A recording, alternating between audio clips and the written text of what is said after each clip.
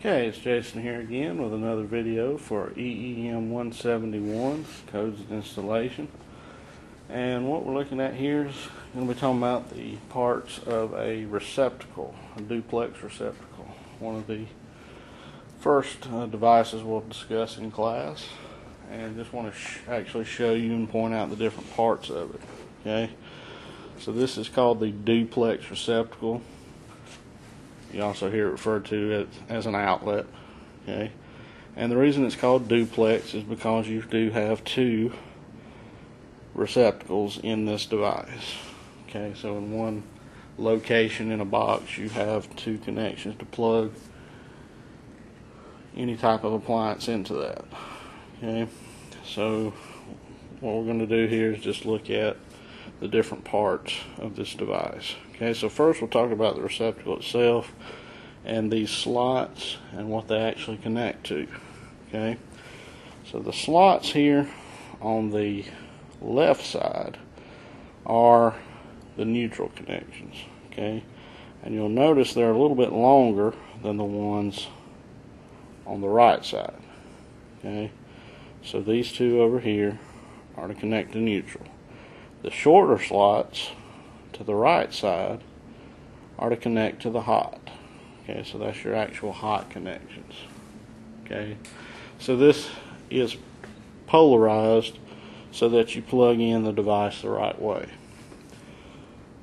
The rounded slot here at the bottom of the two is your ground slot. So any device that has an actual earth ground connection, that's what this slot here is for. Okay, so we'll look at the connections of how this actually wires up. If you look on the left side, you have two silver screws. Okay, and the color there is important to remember.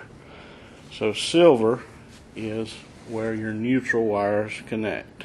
Okay, so you have two of those, so that if you need to connect multiple devices, you can. So one would be from your neutral coming in from your panel box, the other one to go to the next device.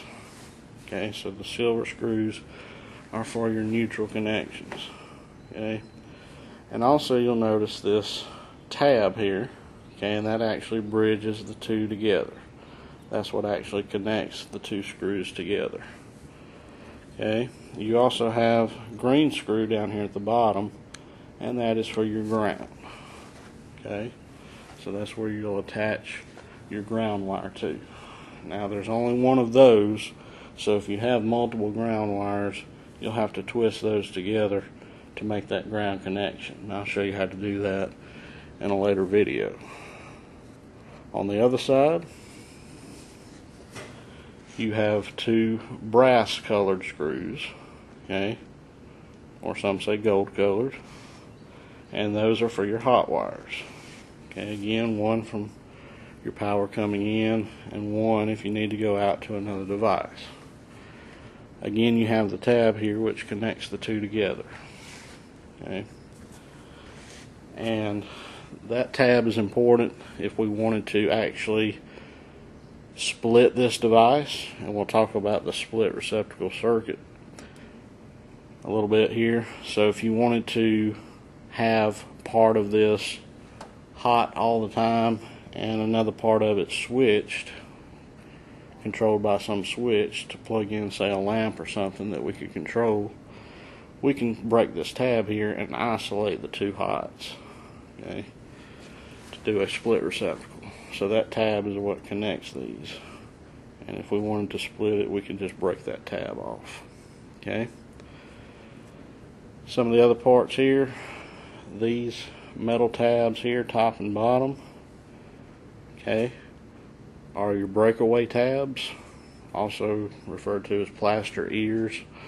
Okay, and that's what actually holds the receptacle flush to the wall, okay, against, say, sheetrock, okay, to mount it there where it's flush with the wall. If we were using this device in a conduit application, the plates for conduit are different. They're designed differently, and we would actually have to break these connections off for it to fit in there. Okay, the two holes here, which normally have screws in them, this one does not, are actually your mounting screws to mount it to the box, and the hole in the middle is for the screw to put your faceplate on there. Okay, see the screw there? That's what that's for. Okay, so if we wanted to do multiple ones of these, again, we would come in with our power here, our hot and our neutral, come out of these two, run to our next box, and then come into the top screws on that one. So for the receptacle circuit, you would just use 14-2 wire. Okay, that's all you need: hot, neutral, and ground connections. Okay, and I'll show you a demonstration of that with the actual project boards that we'll be doing in another video. Okay, but that's all for now.